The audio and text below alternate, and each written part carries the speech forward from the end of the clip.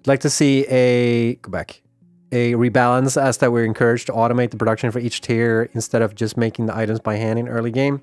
This is a problem that we've had since day one for Satisfactory, and it's believe me, we've tried a lot of different approaches to that problem, and I think we still don't see a better option at the moment than, sure, handcrafting is like OP in the sense that like you're sort of giving players the ability to sort of skip all out the stuff and they get stuck by that.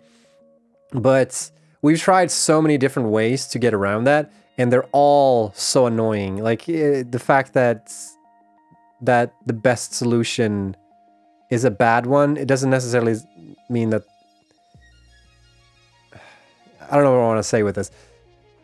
I think what I wanted to get at is like it is a much harder problem than I think a lot of people understand, and it's a problem that we worked years on, and I'm not kidding. Like we literally spent years on trying to solve that, and we're still trying to solve that.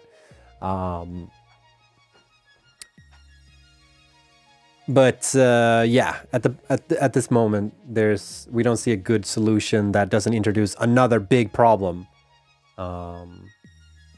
Essentially. Cool. Just the trick, the most optimal way to play Satisfactory is to have like a party of people and just handcraft the entire game. That's it. Speedrun. There must be a...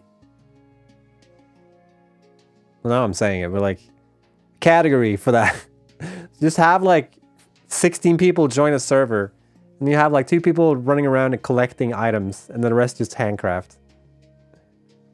And that's the game. You can't handcraft the space elevator parts, I guess. That's the only one that you can automate. But then you just handcraft and then make like they do in the speedrun. Just make a bunch of assemblers and just make those parts, and then you're good. Spacebar simulator, exactly. The spacebar category. No portable miners allowed either. Oof. Oof. That's a big oof. Because you can totally abuse the amount of like resources you get from the portable miners too. Because you can put down like an infinite amount of time. Well, not infinite, but you can put down so many portable miners and produce so much more like resources from a single node that you can just with a regular miner. Oof. Yeah. Can't wait to watch that speedrun.